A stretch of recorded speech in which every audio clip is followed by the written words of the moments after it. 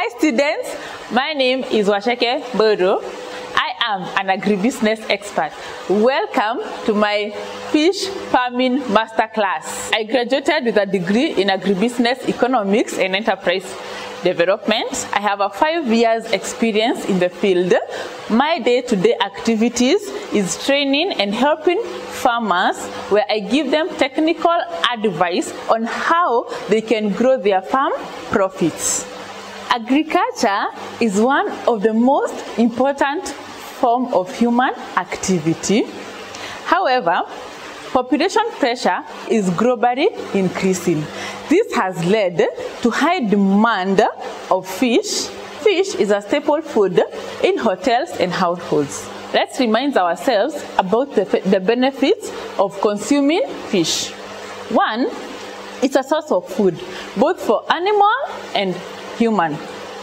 It's a source of food in animal. It is used to formulate feed formulas. Examples, we have the dairy meal, where we incorporate fish. We have the dog food, swine food.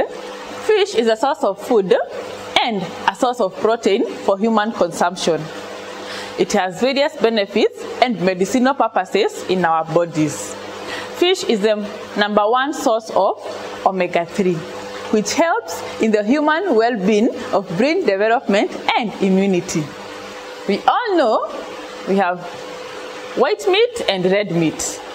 The sources of white meat, we have fish, which helps to curb lifestyle diseases, e.g. blood pressure, hypertension, diabetes.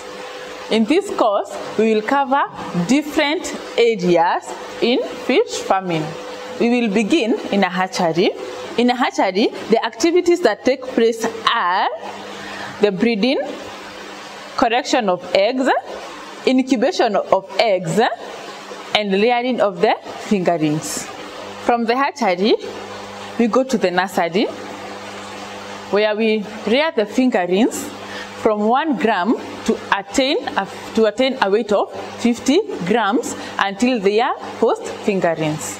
From the nursery, we take the post fingerlings to the grow out sections. We have different systems in growing of fish. Example, we have the RAS system, the cage system, and fish ponds.